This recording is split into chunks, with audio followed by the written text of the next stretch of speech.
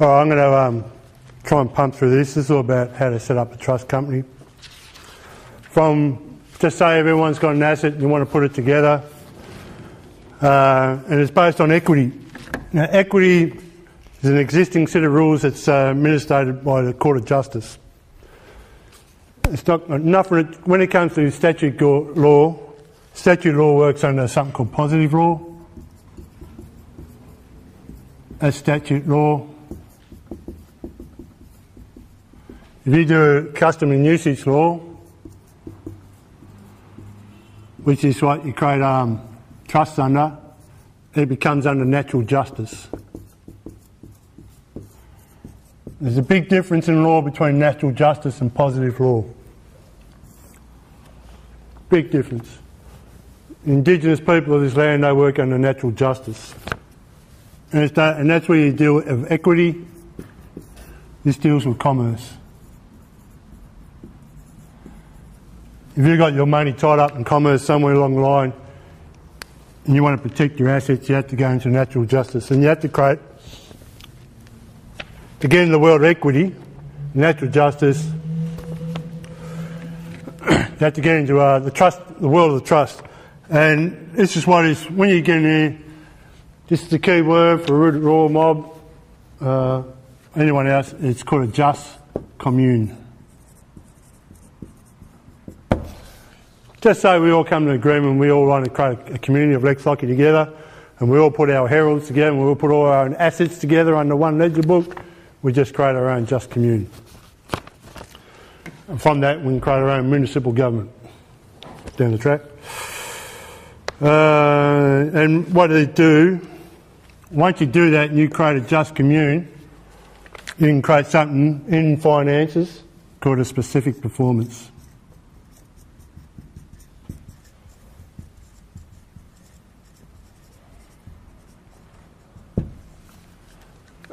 You can show that to the court. If everyone comes together and we want to, down the track, we want to build colleges. I want to build colleges. It's another story. I might show you this one afterwards, my little schematic plan to build colleges.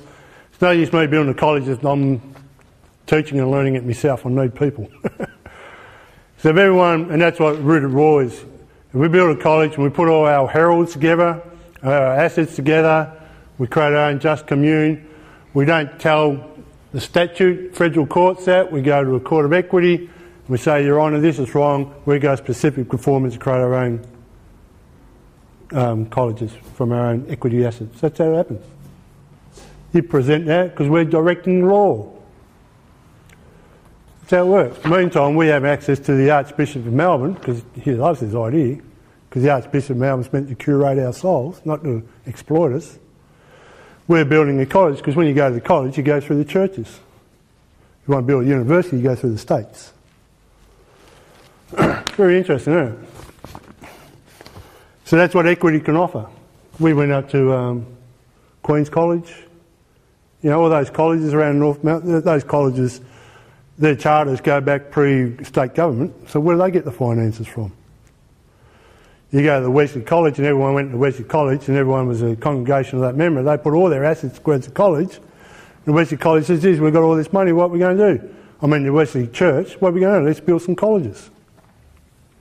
That's how they done it. There was no government handouts in those days. So we can do it. Pretty simple. This is really interesting. A landowner can convey land to a party for his own use. The teamwork, if you've got land assets, I've got 65 acres, it's stated fee simple, I'm a tenant in common. If I want to use my assets to another use, the term is ad sum optus. That's the legal term. Ad opposite. The bargain is to have profits and enjoyment of the land. Requiring certain people to deal in certain ways with the laws of the land. Laws of the land. Not laws of the sea, laws of the land. All right? Very interesting, isn't it? Now, who can you put the ad sum optus to?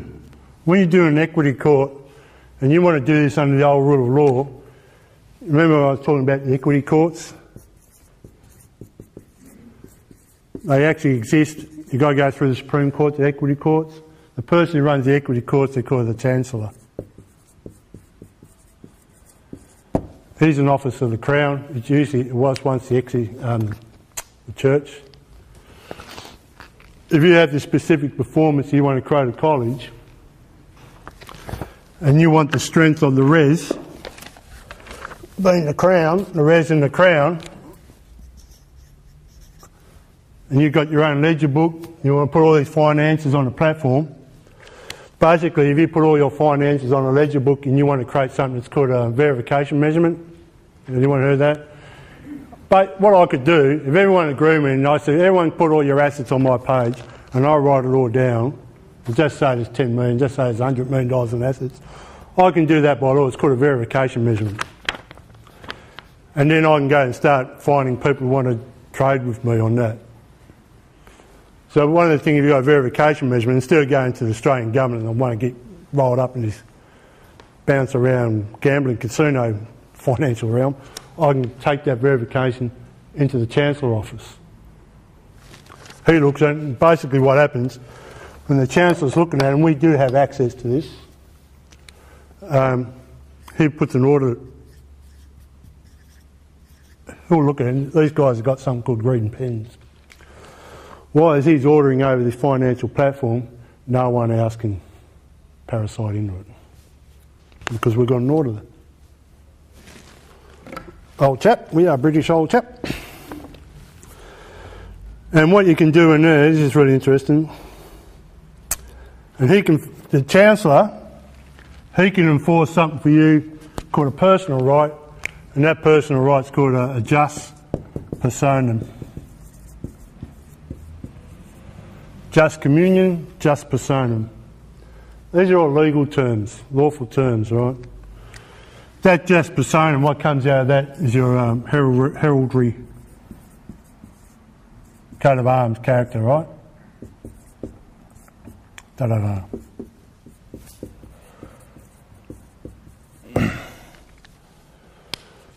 That heraldry coat of arms character, whatever, because my spirit name's called Crom Crach. On my letterheads, it's got the Crom Crach. That's my character. Ross David Drake's the one my mum and dad said I was and got registered in coppers. That's Ross David Drake. I'll play the straw man name. I'll play all the Mickey Mouse thing because there's a lot of treasure. Oh, yeah, no worries, mate. I'll pay the fine. Piss off. But I want to create my just persona as the Crom Crach. And if I put my assets under the Chancellor, it's the Crom Crach. Everyone has a spirit name. And that's one of the things we'll be doing. We're keen to do workshops with people how to get rid of their straw man name and find a totem spirit name. That's a whole different ball game. I do men's workshops. It takes about 4 days in the bush and women's workshops. Sharon's going to put her hand up for that, ain't she? Yeah. That's another side. So if there's anyone wants to have a bit of a spiritual journey from going from the straw man confused space to actually what I'm doing to get that symbol of the totem, I do workshops for that. It takes about 4 days, all right? This is not a simple process. This is just an introduction. But if you really want to break the balls of this, just give us 4 days. It took me 3 years in the Scottish Highlands to find this, so I'm just asking 4 days. I lived in the Scottish Highlands for 3 years, and I studied theology with the Presbyterian Church. And so I got that kind of knowledge. I like reading scriptures. Right? So when it comes to this, I can actually get this biblical. It's an even different ball game. Especially when it comes to the Chancellor's office, because they're church and all that. Because when it comes right down to the core of the law and it's all in Latin, the Bible's part of the game too. All right? Because it was once a Christian kingdom before it became Australian government. All right, and what you can do, this is the magic word. This is the magic word. I'll put it in red. If you've got a Chancellor, you've got your own finances, you can create you something called a new Rubik chapter. Has anyone heard of that? A Rubik chapter. When they changed law, the real law in Oxford University, it's usually in red pen, back to the red oak, it's called a rubric, as a ruby. You can create a whole new financial platform. If we're not going to do it, who else is going to do it? We are the creators. We have to create this, don't we? Here's the process. Thank you. Use a green pen. It's rubric, it's red, Jeff. No, the rubric law is red. And it's called a rubric chapter. You have to go through the church. So if people come to an agreement, that's the hard thing. Everyone wants it. No, don't just want it, you've got to will it. And you've got to will yourself to an agreement, and you've got to will to what you actually want to agree to. Do you want to create a new community for your land? Create a community with the indigenous people of this land? That's what you've got to get to, is a rubric tractor. There's a process to get there. The law's not lost. We're lost from the law. All right? One of the things I'm telling indigenous people with all this sort of stuff, they're really cool. They're digging me on this, especially when it comes to the totems. Because I don't have to do a workshop and then how to find totems. I already got them. We once had totems when we were in Celts, when we were pagans, if you like. We once had it, but we got civilised, got too very clever, and now we're bankrupt. Now we all want to go back out the bush and sit in the nature with the Aboriginals, you know. Go back to the Garden of Eden while we're bulldozing it. So you know, the solution is really in our own soul, if you like. Now, one of the things that happens when you create a trust is this thing. This is really interesting. It's called a statute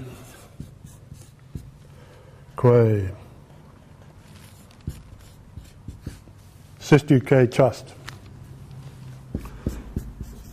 Now, a lot of people are bagging the statute trust because they think it's the evil of the Crown that's keeping us in the straw man and that. It's not. When you create a statute trust, basically that's showing that you have the trustee and the benefactors. And there's a relationship between the trustee and the benefactors, and that's through this statute trust.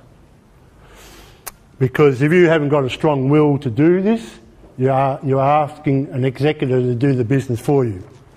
So technically we create through Jeff's office, and everyone puts all their ledger book onto anyone. If anyone takes an interest of your assets, you're giving your trust over to them. They become the executor of your affairs, and you become a beneficiary from their good works.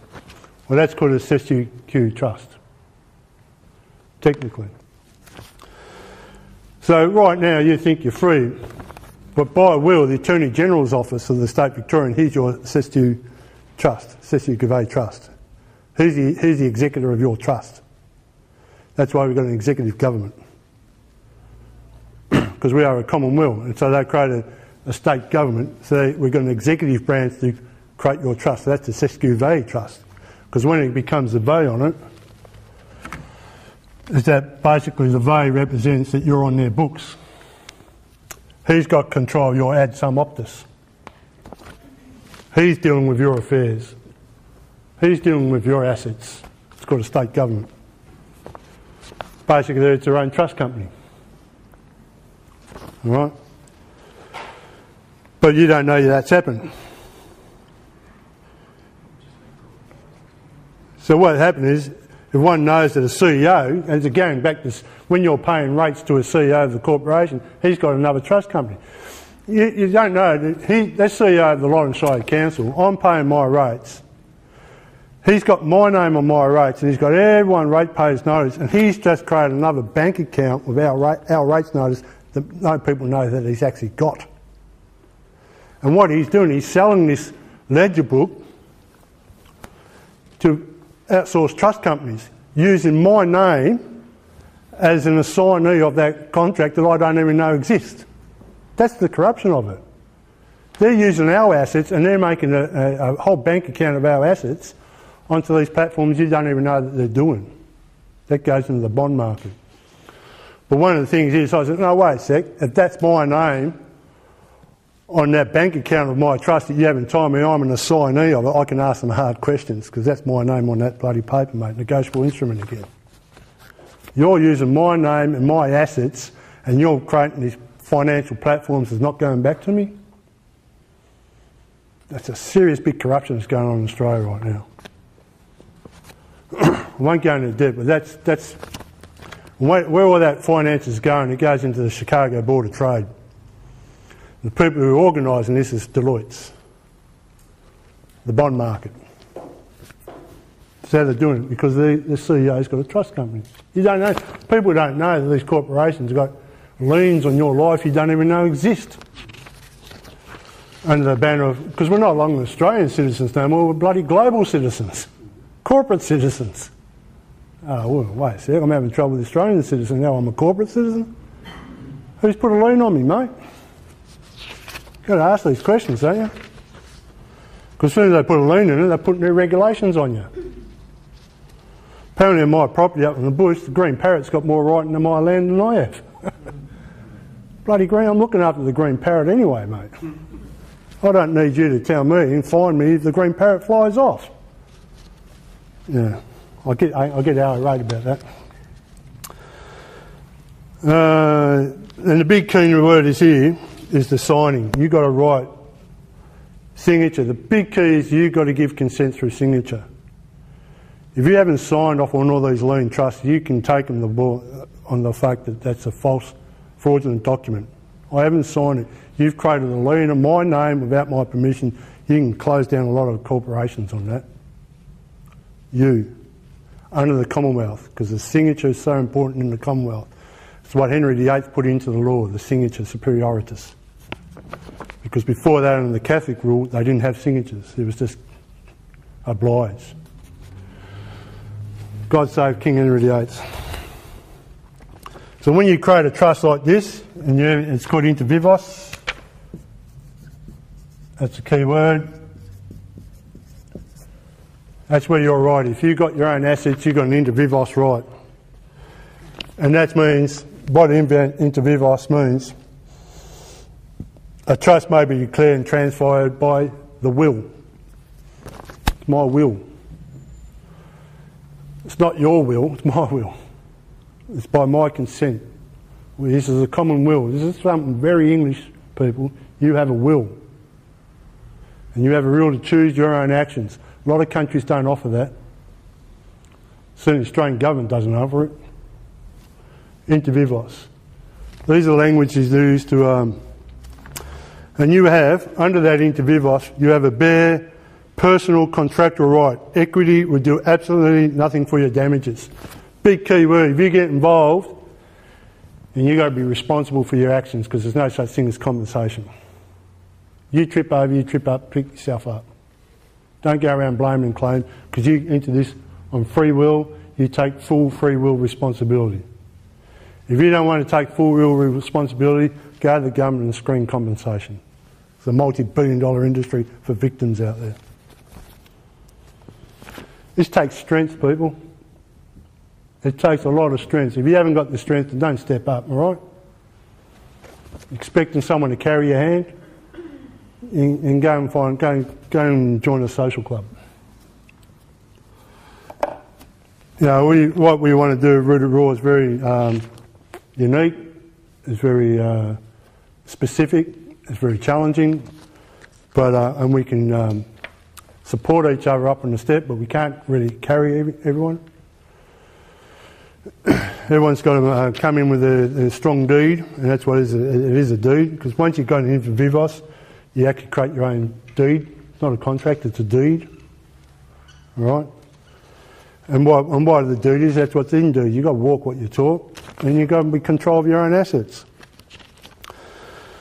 So where there is available consideration, going back to that word consideration, and this is another thing, what's your value? How much value you got about yourself? Can you actually put it on paper? Big test. We had that with our meeting. Can you actually value what your costs are? You're going to offer some, but what's the value behind you? Can you go like that? Oh, I don't know, mate. Well, someone else is going to give you the value if you don't offer it. So all of a sudden it becomes hard work. What is your valuable consideration? If me and Jeff wants a deal, what have you got to offer, mate? I'm not going to tell you, then I'm playing the priest. You've got to tell us what your offer is. You've got to tell us your consideration. If you don't offer that, then the government would tell you what your value is. This is where you go and trust. You've got to trust yourself and you've got to get in full strength. Now what happens is, and what you do, when you give your own value, it's something called an express trust. You're expressing your own value. If you don't do it, then the government will bring something on you called an implied trust. So when you actually get a fine through the government, through the parking tickets, that's actually an implied contract. It's not an express contract because you didn't sign it. If you sign it, it's an express contract. But if they use your name without your permission, it's an implied contract because the government's given that permission because they're telling you what your value is. You're a holder of a value. Your value is you just cost $60 for going over 10 miles. That's the value. That's an implied contract. Whenever they give you a fine, it's an implied contract. By legislation, they can do that to pay off the debt. Why? Because they've got a trust company. When we looked at the Attorney General's office of Victoria, the trust company is actually a religious and successory trust. There you go. Isn't it? Yeah, they succeed. Somebody succeeds. So what happens if we do all this together? Another what type of trust is called a resulting trust.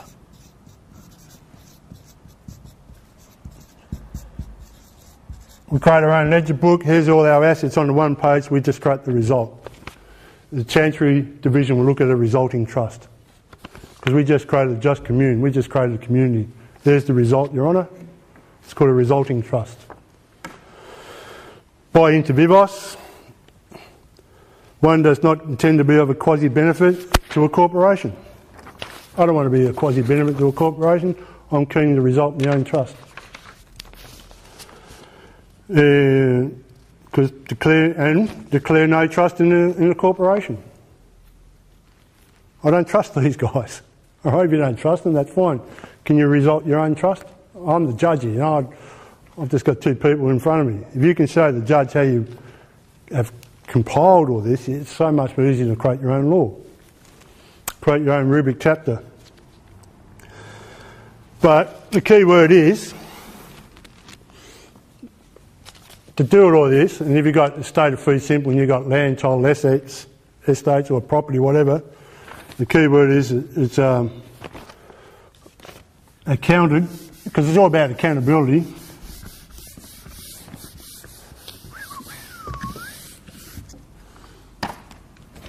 Account, and this is more tenants in common. Well, when you're tenants in common, I'm going to write this out because there's a bit of that. Back to the justified, accree, sendi, inter, merca, so this opens up the law, mercantile law, mercators, locum, which means local, non-habit.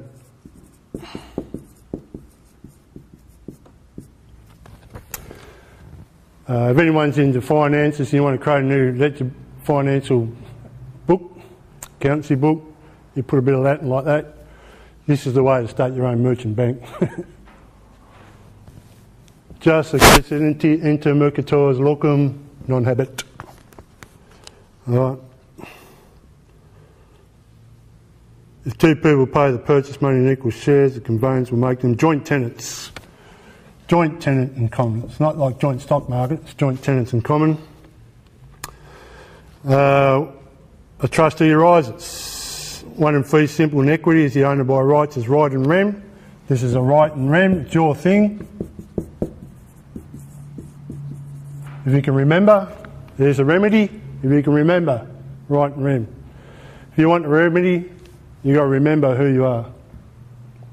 As long as it's with the res, the reserve, the Crown's the reserve. If you go to the federal government and they say they've got the res, make sure you point out the Crown's the res, for the equity law. Did you say that two parties have to pay equal shares? Oh no, that's not really relevant. I'm just going off the top of my head. Now this one, if fee simple is mortgaged, so he's got a mortgage here, I have, all right. If it's mortgaged to a bank, and what they've got is they have the illegal estate. Mortgage, which mortgage means dead pledge. It's like mortgage, it's going to the morgue, isn't it? Pledge, dead pledge, that's what it means. But if you still have the same asset and you want to go into this realm here, what you have in there is something called equitable rights.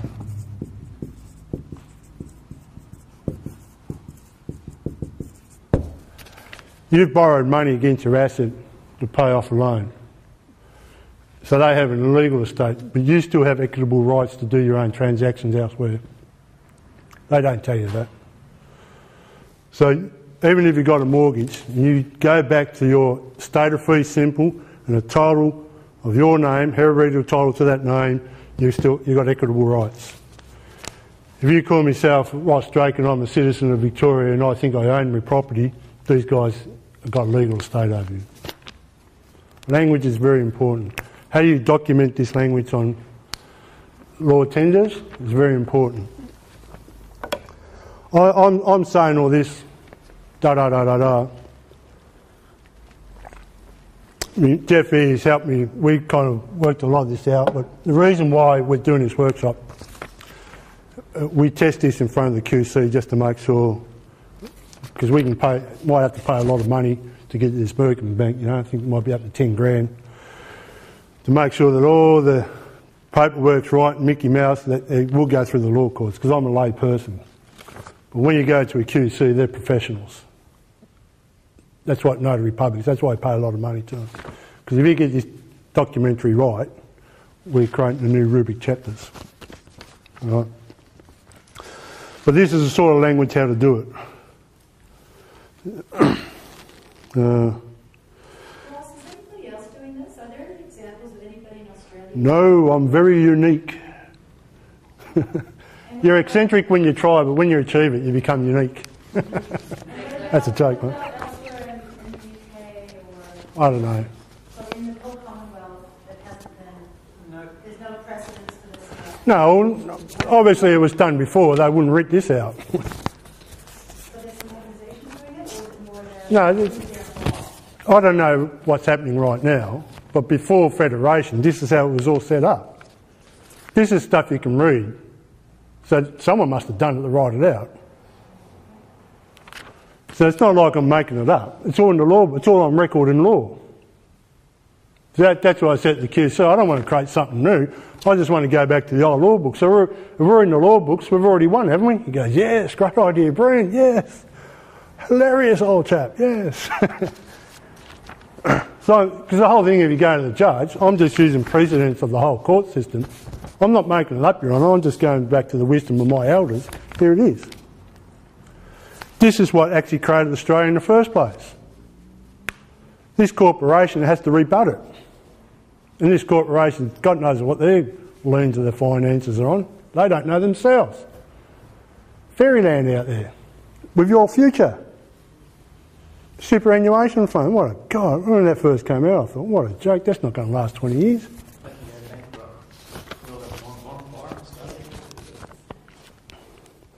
Well, yeah, but the thing is, if everything collapses, this is all right, everything collapses. What happens when it collapses? What's going to replace it? That's what my spirit is. Everyone's saying, oh, it's all staff dross, it's all going out. I know, but what's going to replace it? No one's putting their answer up for that. So that's, oh, geez, I better get me out. What can replace this? And that's what, oh, geez, it's already in history. But why do we have to wait for it to fall down? Why don't we just start strong? Do we have to wait for it to collapse before we all get together? Why? Let's start starting strong. And the more strong we go, everyone, when the light enters, darkness comprehends not, the light will come. Everyone will come because it's strength, it's courage, it's knowledge, it's wisdom. It's strong. It's visionary and it's innovative. God save the Queen. God save us all, man, because God saves. He doesn't destroy, you know what I mean? God saves. Very powerful words, isn't it? So let's just get on with it. So there's all this wisdom in our history of ancestors who've done this. The more you go back in the past to bring to the present, the easier it is to create the future. We can go right back to the Celtic priestesses, and we'll go there. If any of you women want to stand up and find your sovereign rights through your spirituality, we will meet that. But we won't be carrying you, right? You have to show your strength. But anyway, that's another workshop. So if all people of title can come to an agreement, tell the CEO is in breach of trust, the transfer of the property to the Crown Office, the trust is at an end. Basically, we can go up to the judge and say that CEO has breached the trust, or that finances will come onto a strong accountancy book. Very powerful. All you got to show the law, we've got the strength, wisdom and courage to take responsibility here. Did you know by law, not in this one, if there's a $60 billion debt and we want to be responsible to pay off the debt, straight away 2/3 of that debt would get drawn off. So all Australia goes down to $20 billion debt. And the equity law, now that there's $20 billion debt, we now see the debt instrument, there needs to be a seal with 2 signatures on it. If you can't show me the seal with 2 signatures, there's no debt. I'm telling you, that debt is caught up in some sort of computer program. Right? By law, you're allowed to ask to look at that debt instrument. And if they can't show you the debt instrument, well, we'll put the assets onto this book. Get the Chancellor to order it. God save the Queen. The Siskiyou Trust can enforce a remedy against a corporation. The purchaser is liable. Now, this is really interesting. You know when I'm saying that the CEO has actually sold he's created a bank account on our estates. He's created his own trust account and we don't know, and he sells it to an offshore truster and someone offshore buys it, usually Chinese or Indian or whatever. What they do, the purchaser of that is liable. He's ex delictio vel quasi. Basically, he's thinking it's a real deal, but he should have got his conveyancing lawyers to find out who's the real beneficiary of this trust. And if he didn't do that, that's to his detriment. You didn't do your conveyancing laws properly. That's why you got conveyancing lawyers. If you think the Australian government's real, mate, God, and some of us are still saying God save the Queen. That's where ex delicate vel quasi. He's got a quasi contract and he's been a bit lazy not to figure out the full, what's called a men's process. When they do that, it's a men's process. But if you can prove that you're the original land title to that contract and they haven't asked for your consent, that's called immense profit. Because all that profit can go back to that person who actually owns the title of the land. Something I'm talking to the Aboriginal Indigenous people. Immense profit's another ball game. There's so much in law, there's so many remedies here, you know, there's so many ways you can make it really hard for these corporate spin doctors to really be accountable. But you've got to know how to put it to them.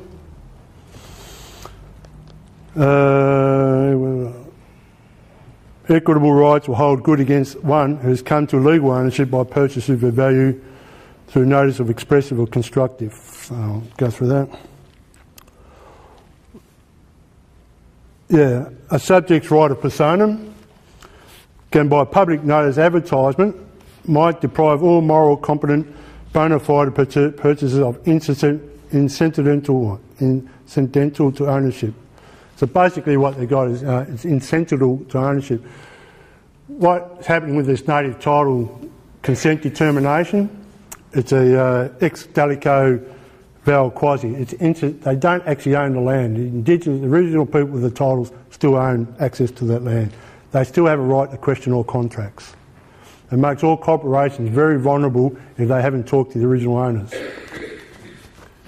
In the big game, you can ask these really hard questions. It's called list pendants in the Supreme Court. If there's something pending, you can open up this whole disclosure questions. Where do they think they have the right to squeeze on people? If the land comes back to the trustee, i.e. the Crown Office, then the subject matter of the trust is bound to hold upon the trust. And this is what happens. If it goes back to the original trust, I'll write this down for people to read. It's called set quare, as in query. Set query, thou do hoc, quare.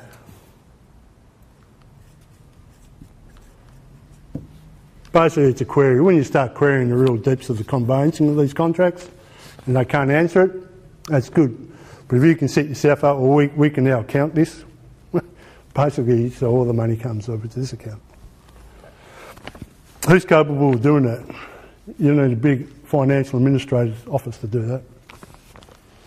So this is why we're talking to the Crown Office. This is why we want to talk to the church, because there's a big administration office.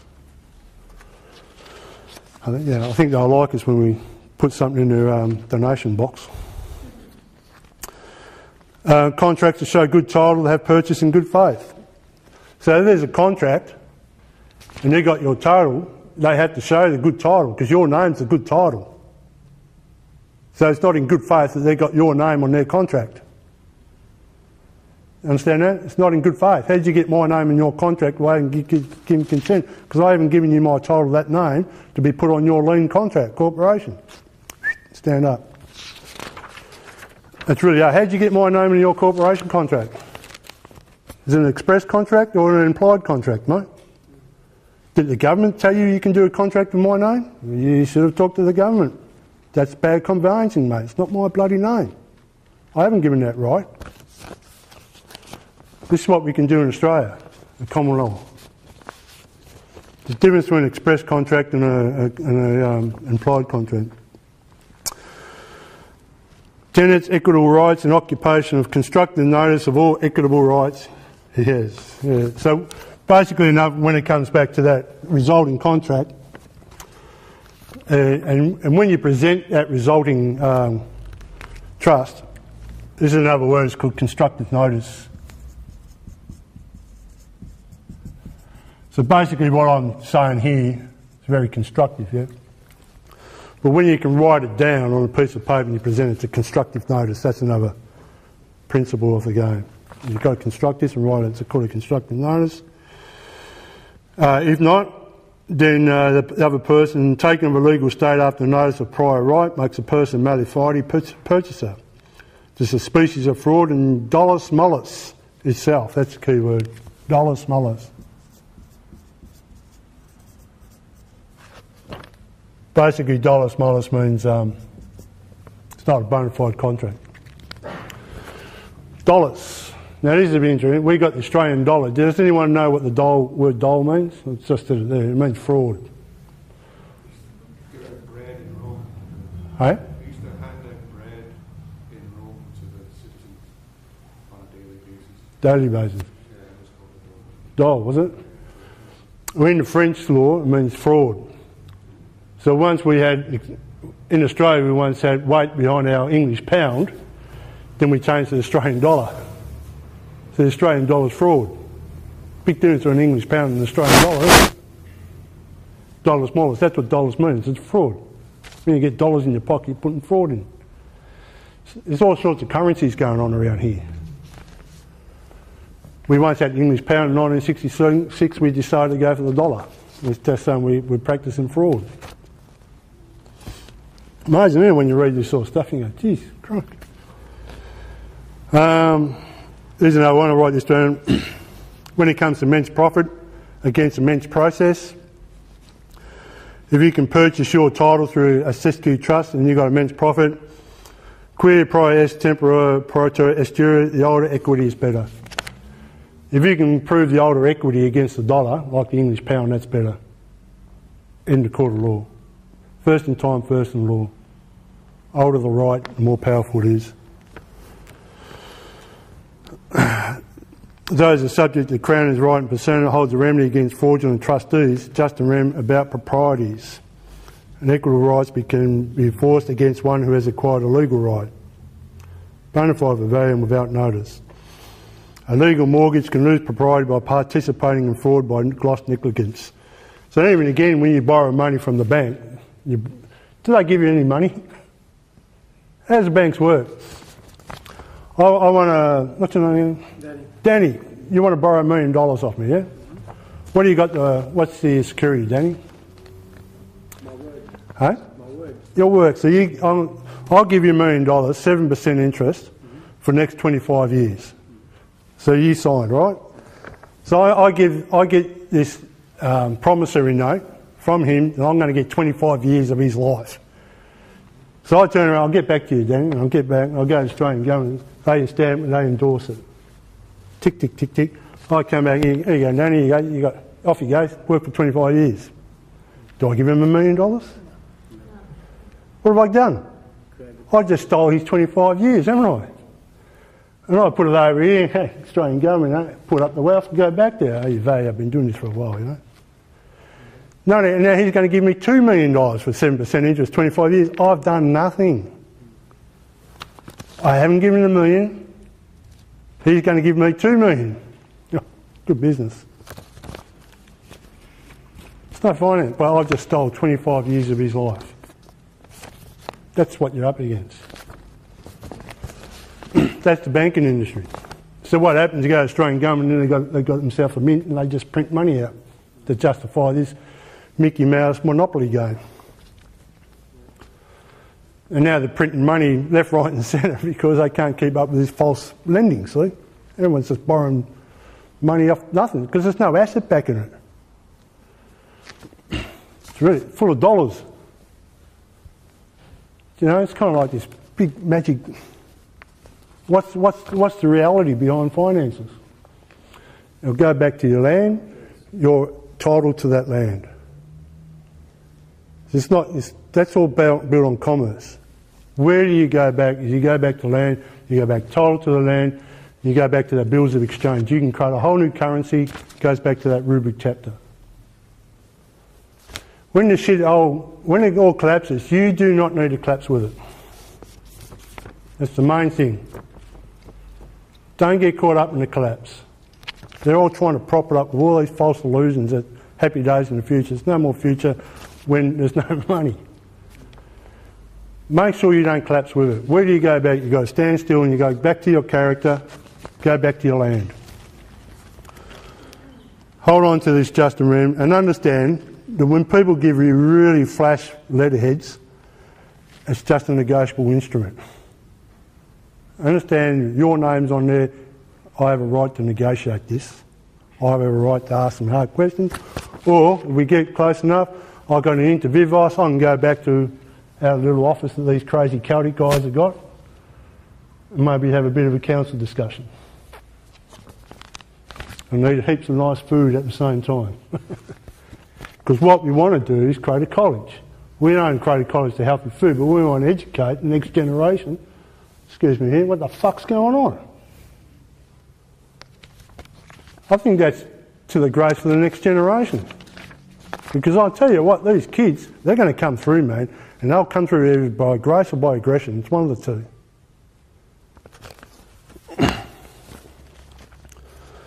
So, yeah, following trust fund. Trust fund is gone. So we have basically when the trust, you've got to be careful with something called specialty debts. There is no presumption, yes, this is what I like. There's a presumption of satisfaction. They're presumed that I'm satisfied with all this. Well, I'm not satisfied. There's a presumption that I'm holding a satisfaction here. There's no presumption whatever that by my will I intend to satisfy a debt which I have not yet incurred. It's not my debt, mate. And that's something called an antecedent debt. It's not my debt. Where's my signature to pay off this national debt? Where's my name? It's not my debt. I want to see the debt instrument. It's called an antecedent debt. It's not my debt, mate. So stop taking money out of my pocket for something I haven't given consent to. You're presuming that I'm satisfied with this. If I'm not satisfied with this, maybe I should create my own resulting trust. I can do it. You create a trust.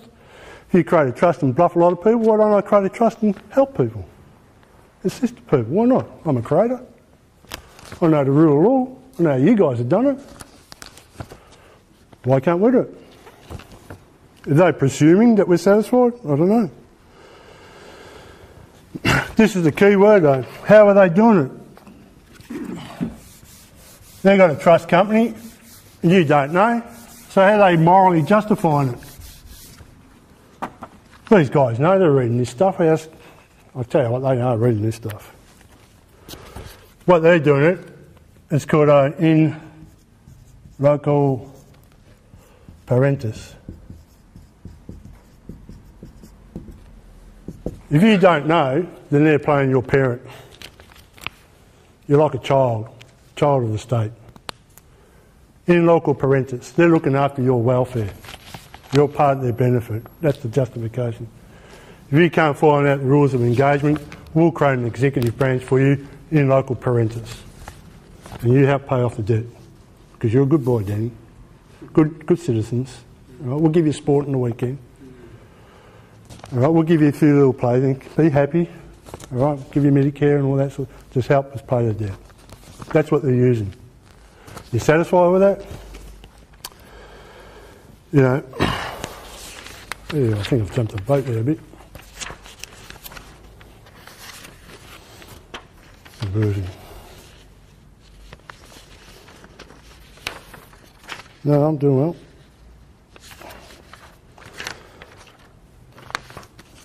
So that's what it is. Now, if you don't like, what you can do, if you don't like the debt, this is the key word they don't want you people to know, there's something called a pro tanto. Pro tanto is I'm willing to discharge the debt. I'm willing to stand up. I don't need your parenting. I can do this. And I'm willing to discharge the debt. Big key word. The pro tanto. Difference mode. So much, yeah, I might read this. Belong to by pro tanto. It is assuming intention to deem that intention must be received lieu in satisfaction of an existing obligation left by a test of will when deemed a revocable instrument. Oh, I've messed up there. There it is, the deem. So if you're not satisfied with this loco parentis and you want to get out of it, if you want to get out of the straw man name and you want to go into the character, this is the key word. It's called an redemption.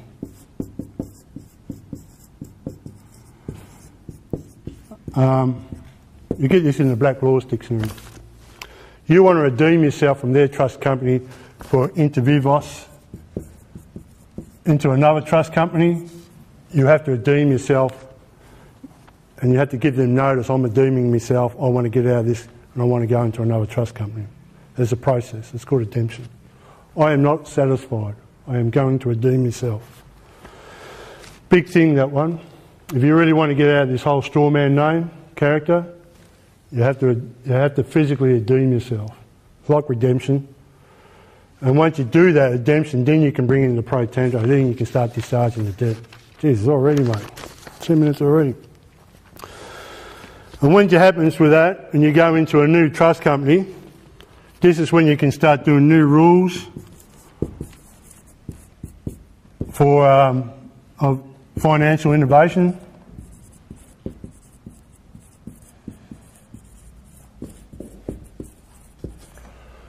All right, John, if you redeem yourself, you can put a whole new platform of, this is how we can count money, thank you. We can present that. As long as you redeem yourself from their debt. You've got to know, inter vivos, we want new rules of innovation, the course of business, to administrate a new estate. And you want to do it, because this is another key. The reason why we do it, because we don't want to get into devastative.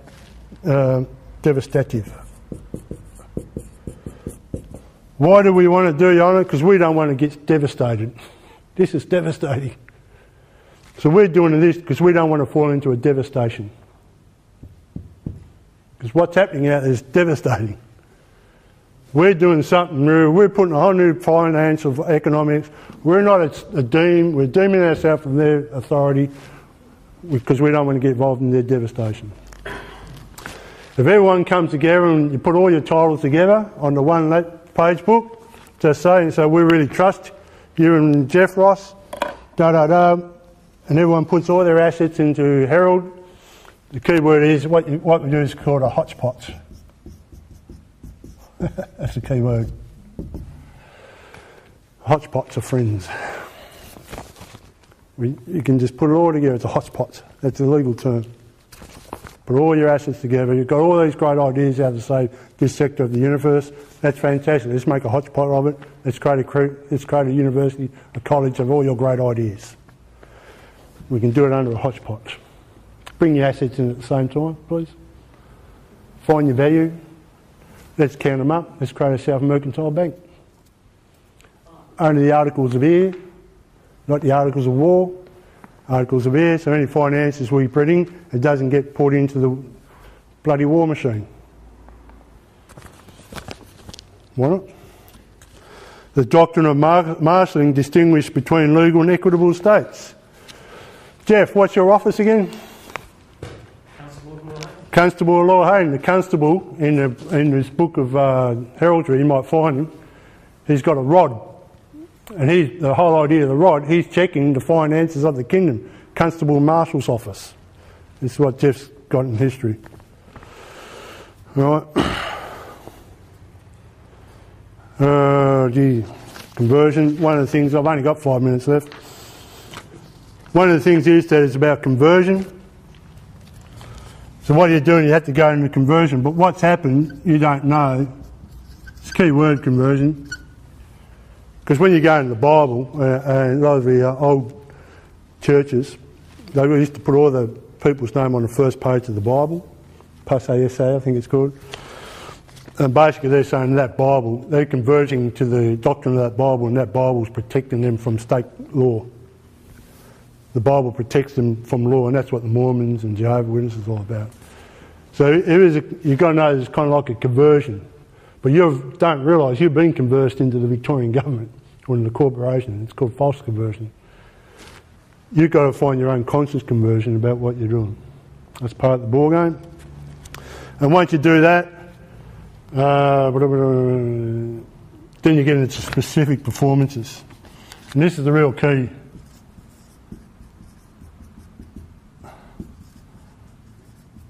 Just say everyone really likes the idea of building these rooted raw health foods with these ecological college and everyone's at heart, that's a great idea. Put all your finances.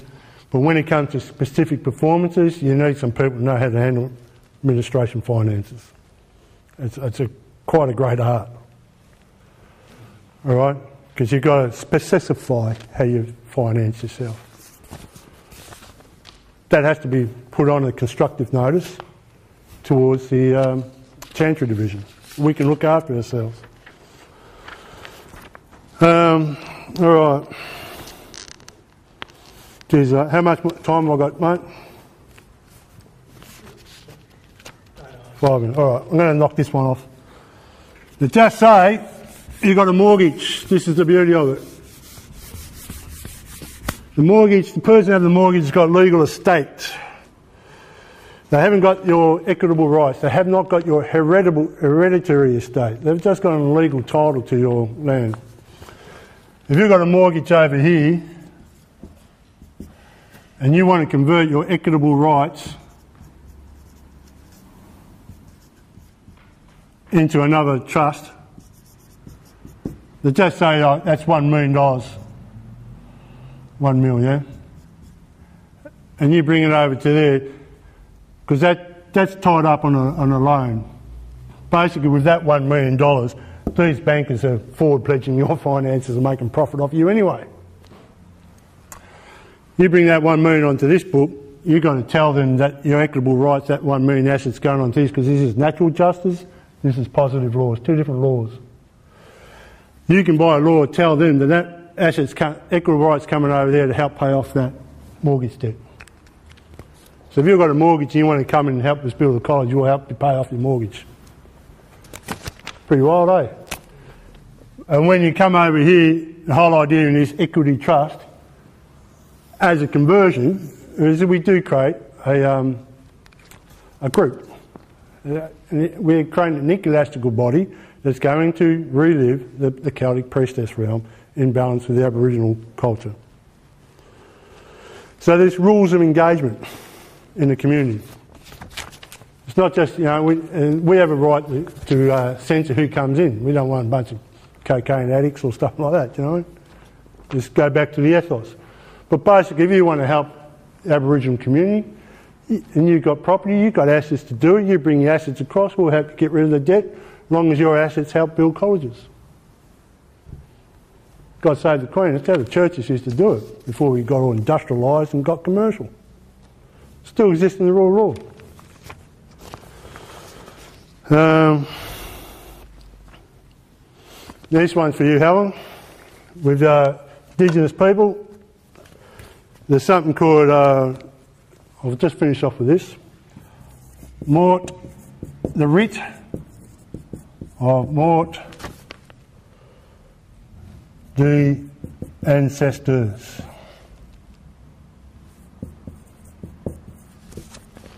Which is, this is key, everyone, I need to read, guys will write these down. It's called hereditary, hereditatis,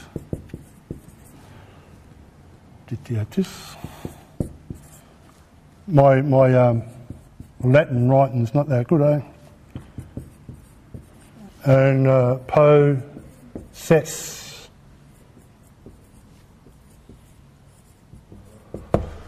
Morte ancestor, hereditas petition paticiora. If your mob up north, Arnhem Land, want to get involved in this, I've talked to Helen a bit before, once you bring your totem into a seal, and the seal has a representation in the court of law, it comes under this petition of hereditary petition, then that black fella out in the bush has a right to take on the corporations. Because they have a hereditary right to that land. It just needs to be proved into a fact of law of court. You can't bring a dreaming into a fact of law of court, it's got to be a fact of law.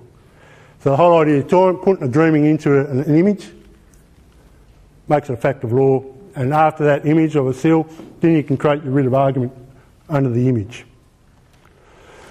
Everyone has a hereditary petition possessory right to protect your assets. If you can go get rid of your straw man name, redeem yourself from it, go back to your motive, can be even that Celtic motive you got there, Mr. Stewart. Yeah, any sort of image. If you don't have an ant totem, if you don't have a hereditary right, that's fine. When you do your 4-day men's workshop with me, one of the things I do is there's a lot of meditation, there's a really cool way how I do it. Really go into your totem, that space in there makes you want to fuck or fight to survive, right? If I can put it. That place is survival. In there's the grunt that makes you survive, that's your totem. And in that totem's a creature, it's an animal. Mine's a dragon. That's where I go with the meditation. Get into that space. Get out of your head, out of your heart, go into that place where you dance, you want to survive. Because in that place is your totem. And you bring that totem out in the image, and there's your song. There's your charter, there's your business. And then we can do business. There's your value. You need to get to that stage. Or else, if you don't do it, what's going on, Ross? Mate, you've got to work to get here. It's not going to happen overnight. So one of the things is there's a lot more to do. I just want to finish up with that. I've been sitting on this for quite a few years. Jeff's been sitting on it even longer, especially when it comes to the financial stuff. Jeff's an interesting bloke of knowledge when it comes to that trust company and specific performance finances and stuff like that. Jeff's even more frustrated than me to find good company to talk to. So with John coming into the scene and meeting Sharon and Candice and Alistair and Ben and Andrea, who might be turning up pretty soon, I'm very encouraged to meet people. They don't understand this, but they trust me that I understand this. When it comes to healthy food, I'm putting my trust into these guys about sharing food and sharing community. So I know my limitations. So these things you got to take and yield, and that's why we kind of invited everyone here. It's a private invitation that those guys who want to help us build this. There's no assured promises. Well, we're just opening up potential probability. What's that, Joe? We've got a mortgage that becomes viv gauge, which is a living pledge. Yeah. You've got morte ancestor, that becomes viv ancestor, because it's now a living ancestor, a living... True, yes, right on Viv. Yeah. Okay, there's morgue, dead ancestor. Viv demands, right. Because when you put a mortgage, it's a dead pledge. But if you put your mortgage over to here, it won't be a dead pledge, it'll be called a viv gauge. It means it's a live pledge. It's a live pledge. So yeah, so instead of a morte ancestor, you become a live ancestor. See how powerful the words are? It's how you present it. Who you present it to. You know he's presenting this to a counsellor. Alright? You've got to present it to right people in the high court levels, because when a corporation wants to jump on you, you need to be prepared. Wait a sec, mate. You can take my argument to a higher court and of course they suck you into there. It's amazing how many people you can bounce off with this knowledge. And it's just that piss off and hassle someone else, mate. I'm doing good business. God save the Queen. Very powerful to know the law. I just want to finish up on this, and then this is what I'll get inspired by the law. The wisdom, strength, honour and estimation of the common law sprang from the foundational principles of the test of time. The time is wiser than judges, wiser than parliament, even wiser than the wits of man. When the common law is of reasonable usage throughout the whole realm, approved as time out of mind, dreaming, or legis non scriptura, in the King's Court of Record, which has jurisdiction over the whole kingdom, it is to be good as profitable for the Commonwealth. Immemorial custom, common to the realm and inducing maxims, gave the common law its wisdom, strength, flexibility and continuity. Custom grew to perfection by continual usage from time out of mind and was more perfect and excellent than any written law. The principles of equity became from the local nature of customs. That exists. We can create our own custom and usage law and we can create our own finances. And then we can help other people in their communities who are struggling because they don't know this rules of engagement. I finish. Thank you.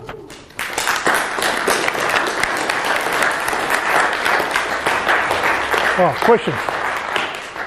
Any questions? Yeah, so we're going to open it up to questions to anybody that Yeah, mate. has a question for us to answer. We're going to go create an email, a Reddit raw, and get an email list through that. Yeah. One reason why I am an eccentric hermit who lives up in the bush, and when it comes to computers, I'm dinosaur stage. I'm not hopeless. So one of the things that we want to do is create this community flow of interest through the Reddit raw. We talked about it at the last meeting, Alison. So I think Candice and David will take future reports if people want to continue on with this. But what I will do is that the two documentations, everything that I spoke and the prize laws of the Admiralty, I'll have that, give that to you, Dave, and I'll pass that on through you. Anyone who leaves an email address, you know. It'd be good to read that stuff, and if you want to ask questions in details from that, let's follow up on it, you know. So that's one. Yeah, Joe? Just a question. Dreaming your soul's true identity through the image, which you then turn into a still, Yeah. and then connect to an ancient claim. That's more powerful than going via your own family name crest. Well, you have a right to do what you want. Yeah. Basically, whatever seal you put up, whatever image it is, it becomes your charter of business. So if you put something up and then you want to change your mind 3 or 4 years down the track, well, that's not good business. A lot of people haven't got hereditary rights. You can put up, I mean, you look at this symbol, you know. Nike. It's just a tick. All right? You want to do something under that symbol, you're going to get jumped on, aren't you? Or, you know, this thing. So they know, it's just a motive, if you like. But they've trademarked and copyrighted it. They've put it out there. No one's disclaimed it. They've put this whole chart on it. Somewhere along the line, if you're big enough, you can take that claim on to court. You can take anyone on to court. But if you don't win, they can sue you for damages and waste of time. So it's the same as you. If you've got, anyone's got small idea, little, I'm a big one. If you've got a little whisper and you give it 16 years discipline, it will become a thunder, you know. Big problem I find with the Western mind. They really, if they can't get it within the end of the week, it's bullshit. We've got really slack, disciplined minds. Too much variety out there to change and chop us. If you've got a dream, if you've got a little story about yourself in your gut, and just put the rest of your life committed to that. And that's how the big executive people work. Every time they walk, they keep talking and moving with their dream. They don't get caught up with the peripheral vanities about themselves. So yeah, the real hard thing is that what is it? Not what you want, it's what you will walk and talk and be with. And when someone tests your mettle, stand up. And if someone slaps you, don't cry, just get up and not hard enough, mate, move on. That's strength. But if you've got a really strong story in your belly and you've got conviction and you do good principles, I mean, that's the whole thing, my story of Jesus Christ. He had victory over death, you know, the story of victory.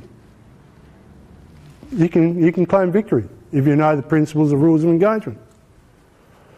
So the one thing, if someone hits me really hard, I say thank you very much because I was stupid enough to put myself in that hit. But I get right back up, not hard enough, mate. Still going. And they're like, wow. Because, you know, I want to move through that. So I've been to court, I got done, cost me a lot of money. I went out and I thanked the barrister's hand. I shocked him, thanks, mate. He was like, oh. I said, no, you're my best teacher. Cost me a lot, but that's grace, see.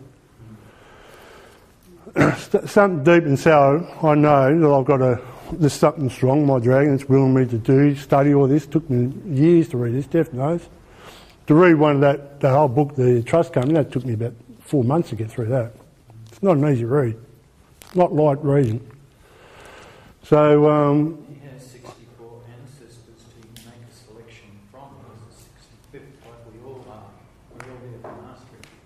Because there's 2 parents, 4 grandparents, 8 great-grandparents, 16, 32, then 64, number on the chest. You've got 64 life streams that come in to make you the living being you are.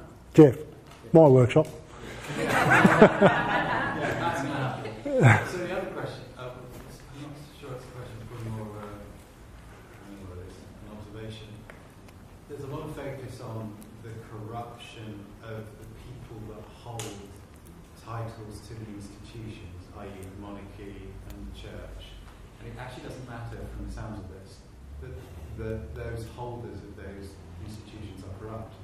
Well, from whose point of view? Facebook's? I'm not claiming that those claims are true. No. But I'm just saying, I think I'm understanding that it actually doesn't matter whether they are or not because the law is enshrined. Yeah, I don't, you know, personally, I'm not trial through jury, through this trial. We have a trial by court. This trial from Facebook is part of the devastation.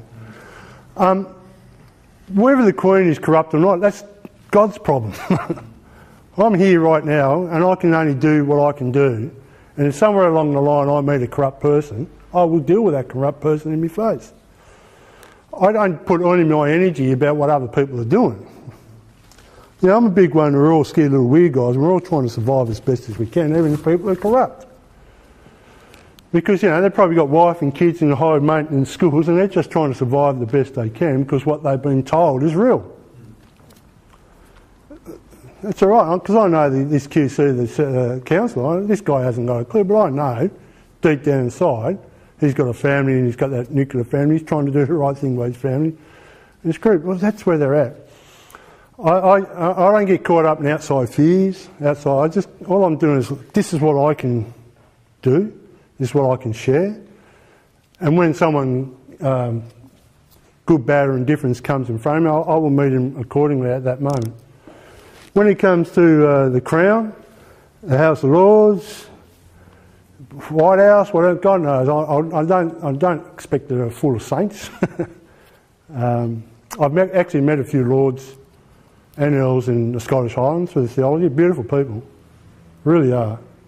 It's the people who want to become Lords, they're the pricks. they're the dangerous ones. But I've met 3 Lords, because they had this great job taking people fishing on the locks with sea trout. So I was on the locks for nearly 9 hours with these people. Great people, very knowledgeable people, great burdens. Don't underestimate the power of the House of Lords either.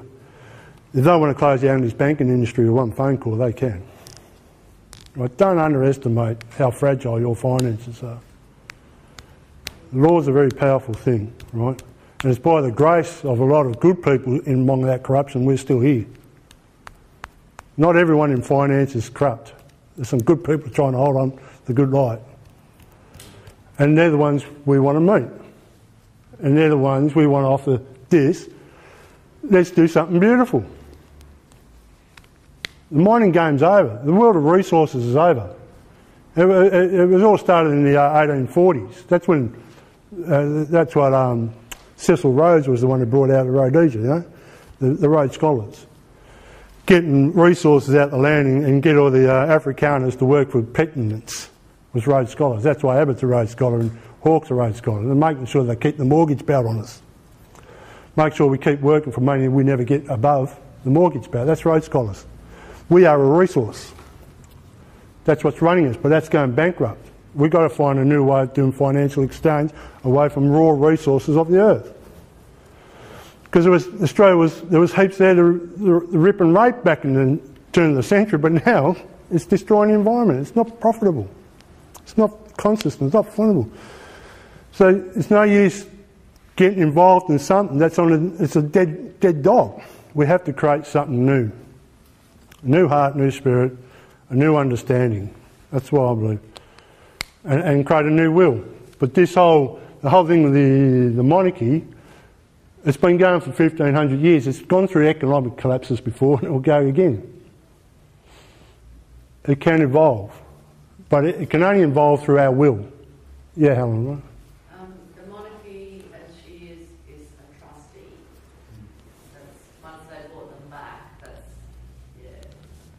they got rid of them once, but they bought them back because there's a reason for that.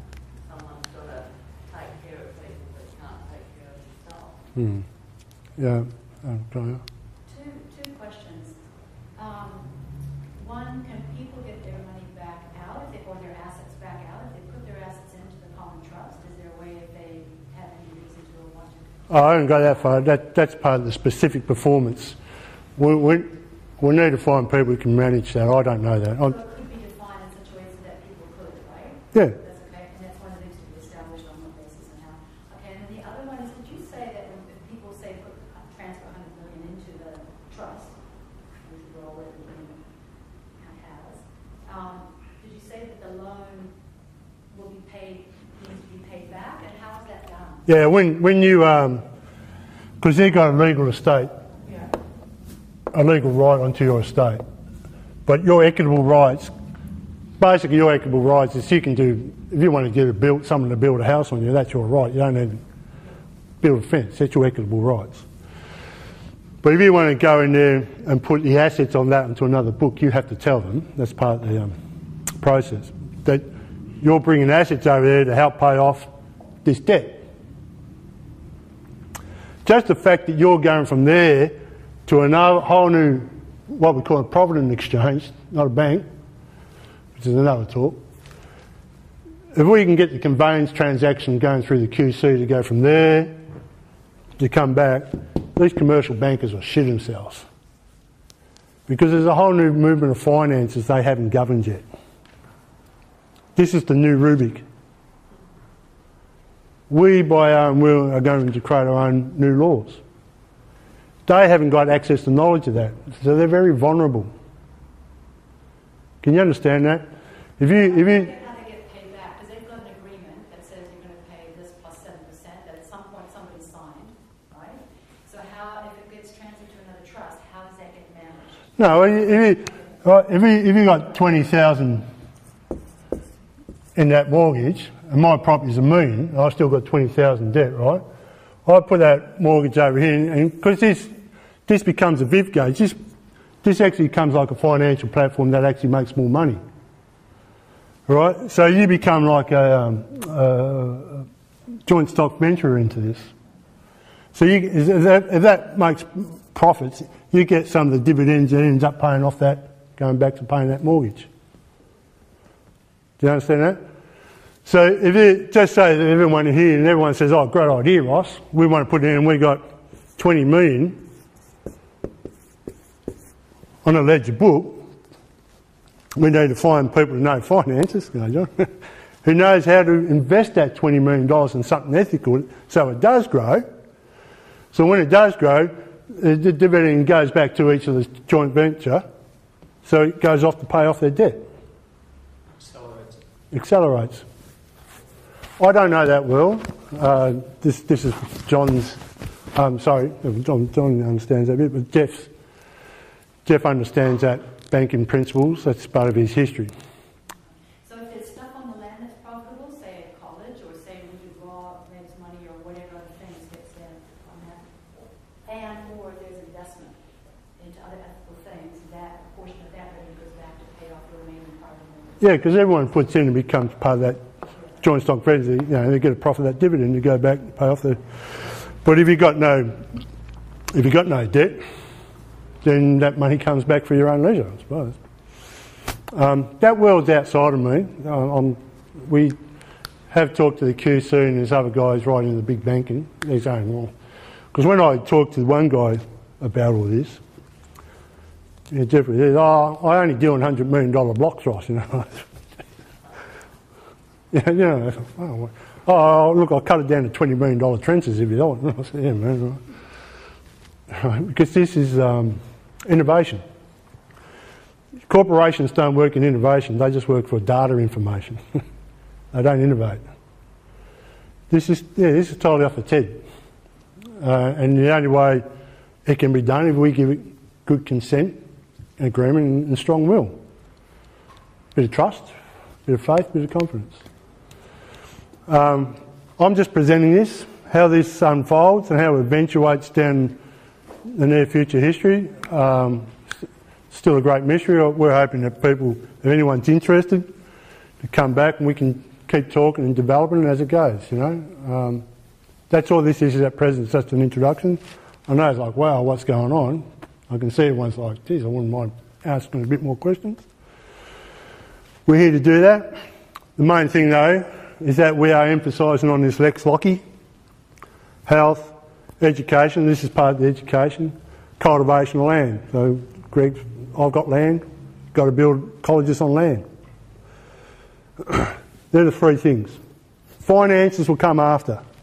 Finance is just a peripheral if we just come to an agreement around those three things, trust me. Everyone wants money first, then we build the health. No, you get healthy first, then the money will come, I'm assure you. You get educated first, then the finances will come. But we're tripping. Everyone thinks we need to get money to make ourselves happy. No, you get happy first, then the money will come. Trust me on that. Making money is not hard. Getting people together to make money, that's the hard part. Just one thing I'd share around that, and that is the process that Roger Raw's gone on. If we look back to where it actually started from, and then to where it is now, and with what Ross and what's been captured today, and the people that he's actually able to put this in front of, just takes this to a whole new level, right? Just as it's gone from a whole new level in the space of 4 months, right? So it's about the people that can come together to actually really make this happen. And it's something that came to me before when we were talking about the tick in the end. I would just encourage everybody to leave this room and not focus on what's wrong. There's too many people focusing on what's not working. You know, I don't focus on Big M, what's not working about it. I actually focus on what's working, what Big M's actually doing, to actually allow this to work. And they're doing some seriously good stuff for us. Right. A lot of people focus on all the bad food they're providing, but they've got some great systems in place and some really good methods of getting food out there. What we can do is embrace the opportunity and go, no, they're doing some really, some seriously good stuff. Their food's crap. Let's provide some really good food in a similar way to McDonald's do it. Right? But just focus on what we can do to make a difference. And that's really powerful. And as I've expressed that to people, and then expressing that to Ross, and Ross is going, oh, okay, this guy's pretty serious about what he's doing. And then what Ross is going to do, and what's been captured today, he's going to present this to some people that are way beyond anything I could have ever imagined. And they're going to capture this, and they're going to go, we want to jump on board. That's my feeling. Well, hopefully. That's the aim. Absolutely. Yeah. And it's having really strong integrity around that. Like when you say it, I know when I say it, I can truly believe in it. Because if we want to make a difference, we have to be totally committed. If I'm going to choose to run across Australia, I have to be committed. I'm not going to dig around with it, right? And that's with anything. Commitment, responsibility. And I think the other beautiful thing that Ross has really brought to Rooted Raw, and that is to trust. I trust that when I ask Andrea to make really good food, I know it's going to happen. That's a God-given, done thing. When I ask Ross anything about law, or know that there's something needs to be happen, something needs to happen around law, I know I can trust in him, right? And that's with everybody else on the team. As part of, I want to know something about branding, go to David. I can trust in him. And so we have a team that's coming together, and I know this team is only just beginning. So if anybody feels that they actually want to come into this realm, right, the first thing that we're going to want to do is get rid of this mortgage, this tie to the bank, right? We'll do everything in our power to actually get rid of that. So then all of your asset is actually in here. And that is gold. Land. Yeah, land. Because we can do so much with land. We've got some connections with people that will actually just put everything. They'll put their heart, their soul and their energy into growing amazing food on this land and to build a community so we'll be able to house people. Give them a safe place to live and to bring up what I would see as being the most important part to all of this, and that is the children of our future, because they're the next generation. The generation like before me, look, there's a lot of them that are on their way out, right? But for me, my real passion is around embracing the generations that have come after me and giving them an opportunity to really thrive and make a difference. Thank you. No, thank you, Ross. Has anybody else got any questions? Yeah, mate. About the trust fund, does that sustain the community, or because you've got employers? I've got a situation at the moment where employers asking for an ABN, otherwise they won't trade with me. No, outside the world of ABNs. when we go into the equity, it's very hard. One of the things we need to create a verification measurement. There's something called fuzzy filing. People come in agreement. I reckon this will take a couple of years before it actually actualised financially. Right. Basically, down the track, we can create our own municipal government again, municipality, technically by law. And so then one of the things is we can refinance our own community accordingly, which we haven't done yet. The world of ABNs, if you've got an ABN, basically you're part of that debt cycle connection. By law, that's totally unlawful. That thing needs to be cut off, the ABNs. We can't have a healthy future for our children while there's ABNs. The only way this thing can actually get into action, real action, we have to go into a Supreme Court. We have to take one corporation into a Supreme Court. Has to happen, because only through the Supreme Court can we actually change the structure of this law. Because through the Supreme Court we go into equity. So yeah, one of the big things is distribution. How do you distribute finances into a whole new realm of, you open up all forms of socialism, communism, Marx tried it, everyone's tried that. Mate, I don't know, to be honest, but it is a solid question, isn't it?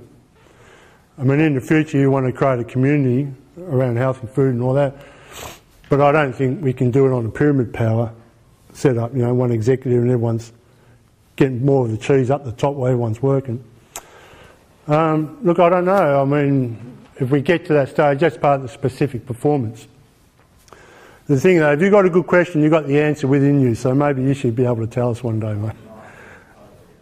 Hey? I think bartering's part of the answer.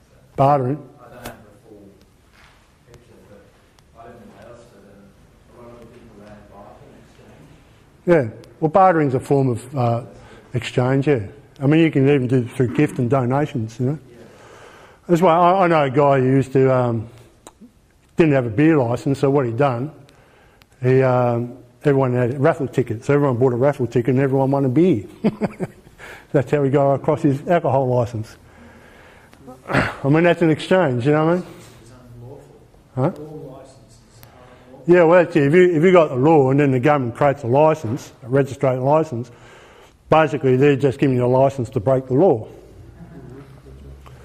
All right? So yeah, when we set something up that's all law, this might be, I don't think we deal with licences. We don't reclaim out licences.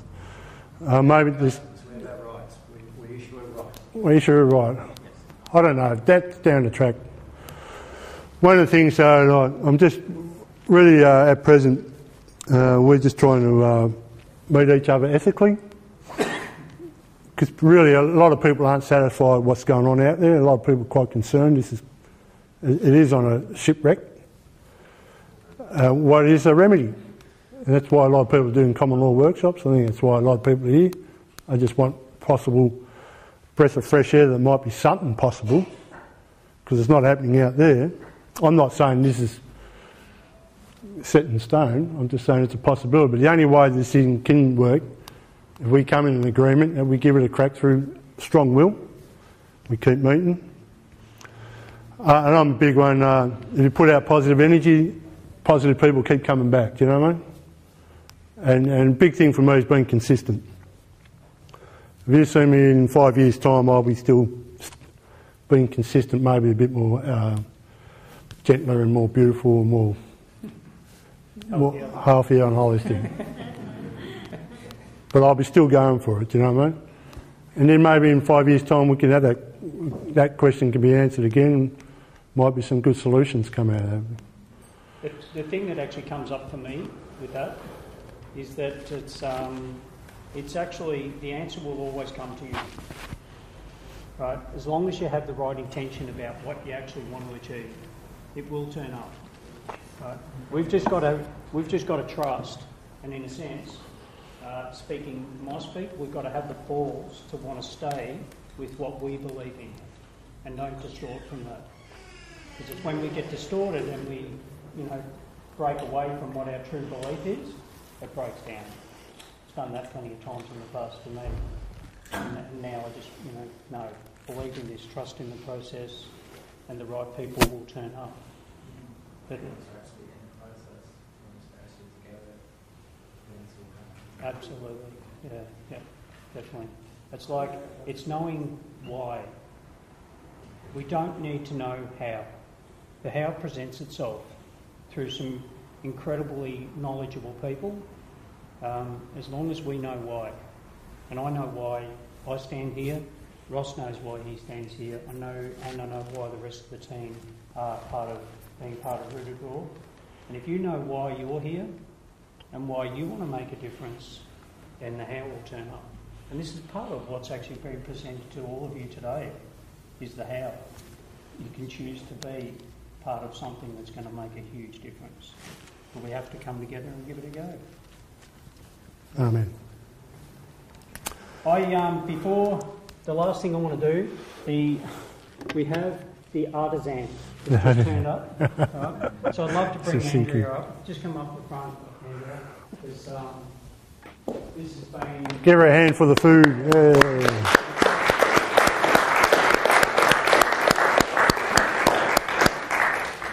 I had the privilege of spending all day Thursday with this really special woman preparing food, and amazing food. The whole energy, if you could have seen the size of Andrea's kitchen and what we prepared in that kitchen was amazing. And you got to taste it today. And this is just the beginning. For somebody like Andrea, that's what she does, is prepare amazing food. Right? But what we feel that we can actually bring to Andrea is an incredible amount of support in areas that aren't Andrea's strengths. Right? Andrea has strengths, I have strengths, David has strengths, Kamai has strengths. Everybody within our team has their strengths. And what we want to do is be able to embrace each other's strengths, embrace each other's weaknesses, and support those weaknesses. You're going to see a lot come out of that.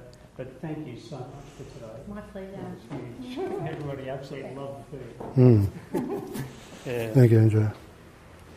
Yeah, so, yeah, that's pretty much it. Ross, is it? Yeah. Yeah. Now, we are going to, in 6 weeks' time, we haven't actually announced the date yet, because we wanted to get today out of the way. In 6 weeks' time, we're going to run this workshop again, right? And it's based on what we've got out of it today. We want to take that into the next one as well. So there is some feedback forms out on the table. And please, whether you send it through a feedback form or you email the one that invited you along with some feedback, we would so much appreciate it, right? Because we're open to feedback that can allow us to really grow. If there's anything that we can do different, yeah, we're really open to it. But thank you for everyone for turning up. Yeah, thank you. It's been a great day. Yeah. Thanks heaps, Ross. Thanks to Mark up the back here for recording this through day. He's captured some really amazing work of Ross's. And Damo over here, he's going to put together a small doco which will run for about 3 to 5 minutes. So when you turn up to the next one, you're actually going to see something really cool, which will actually just give you a really good feel about what we're doing. I mean, you've got. Is the 6 weeks from now a repeat list for other new people, or is it actually taking this one to the next level? Well, new people can come, but they've got to just follow a bit. I think maybe the new people, if they're interested, have a look at the DVD. Maybe if they want to come, because this DVD, I don't want it to go on Facebook. No, that's right. Because this is really powerful knowledge. Yeah. Certain people who want to corrupt it would. Yeah. All right. So this is quite. I really want to appreciate everything that you heard today. You know, there's this element of sacredness. You know what I mean? As soon as you start throwing it out to people, even your best friends, they don't know. They're desperate. They snatch and grasp, and they can really take it in all sorts of angles. And you can easily lose the ethos when people don't know the full presence behind the story. Casting pearls before swine. Yeah. So for me, personally, this is a big trust, because I'm opening up a lot of my vulnerability. Yeah. Once you start talking law, you're talking a sensitive part of people, talking about estates and that.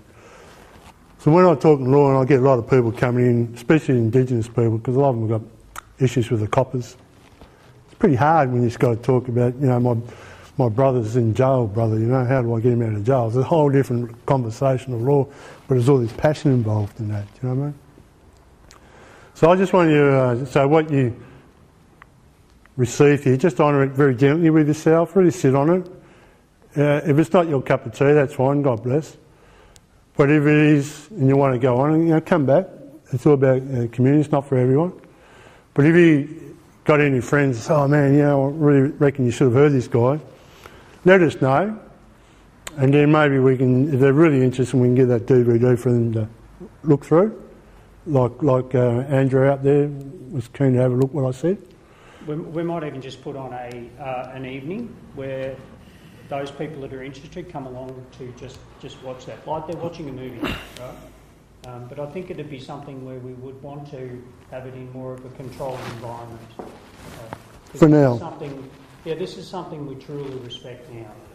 This is not about, other people coming in with what their agendas are. I've certainly noticed in my experience that it's very easy for people to find fault in anything, because it's a very easy way for them to justify why they're not going to do it. Right? It's their easiest way out. Right? And for me, it's actually focusing on what is good about this. What can we take away from this to really embrace and make it work? Because then we've been true to ourselves and true to the process. It's so easy for people to bring out faults in things. We do it to ourselves personally. I mean, don't we all stand in front of the mirror and we go, oh, geez, I don't like that part of me. No, get out of here. All standing in front of the mirror and absolutely love and embrace yourself. That how the methodology somebody asked about, a lot of work has gone into that, and it's very close to being able to be put together. And we'll use the postal system, so the post office can breathe a sigh of relief because it'll start to get out of the way. That's exactly right, Jeff, and that's what I believe. It's like Ross coming along. Today's the first day I've actually met you, but what Ross has actually shared with us as a team about this guy here and what he can actually do to support what we're doing is amazing. And we really haven't got to know too much about this guy yet, right? And then you get to know Jeff and you go, okay, gee, I wonder who in the hell Jeff knows. And we know that he's got some pretty amazing connections. Ross has shared with us about Helen who was here up the back. And man, when he shares with us just where the connections this woman's got, just blows our mind. And we really embrace it. Now, the last thing that I'll share with you that Ross has really brought to us as a team, this is really close to my heart, and I think for us guys and women, you can see it from both sides. It's something that's really I've got to embrace, and that is what women actually bring to what we do. Right? The women that are part of our team as Rooted Raw is incredible. And we really want women to connect to what their song is, what it is that they really want to do, and us as men will support them in every way we possibly can to see that happens. No different to a woman giving birth to a baby, and then us as a man being there to support them in every way we possibly can. And it's a very different way of looking at it to what I ever grew up knowing. And I just actually feel much more of a man now, actually understanding that. Going, hang on a minute, as a man I can actually be here and embrace all the beauty of a woman and allow that to really flourish in an incredible way. Not only for the woman's sake, but then for the child's sake. It's pretty powerful. We're on to some really good stuff here. And this is just the beginning. So in 6 weeks, I just believe that, look, you take this out there, share this with some, really close friends of yours that you feel, hang on, they would love to hear this. Come back and we'll take it to a whole nother level. So, let's wrap it up. Thanks so much. If you want us to hang around and have a bit of a chat, there's still a little bit of food out there. We can stay around for a bit. Is that okay, Alistair? We've got the key for it? Yeah, all right. And, sorry. Is still some more? So anybody that hasn't paid for today, if they can just catch up with Sharon here, that'd be really appreciated too. All right. But thank you very much. Awesome. No, don't. Oh. No, don't. No, okay. No.